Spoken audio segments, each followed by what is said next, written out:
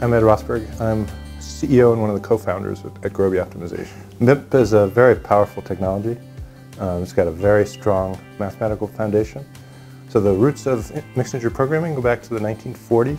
Technology's been refined and improved over the last 50 plus years.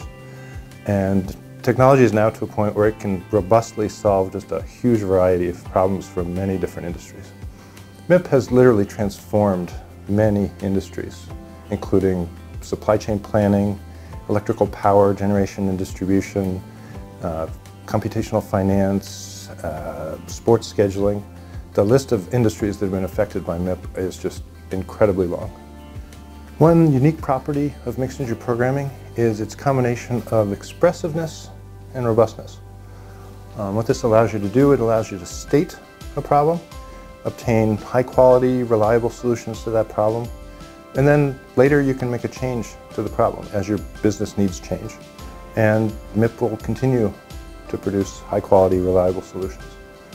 This is actually quite different from most technologies where if you make a change to the problem you're solving, you very often need to totally rethink your approach to solving that problem. So the breadth of applications of mixed integer programming it's quite enormous.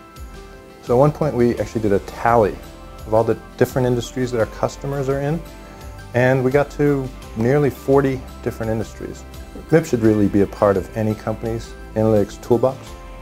MIP actually complements other analytics techniques like machine learning quite nicely.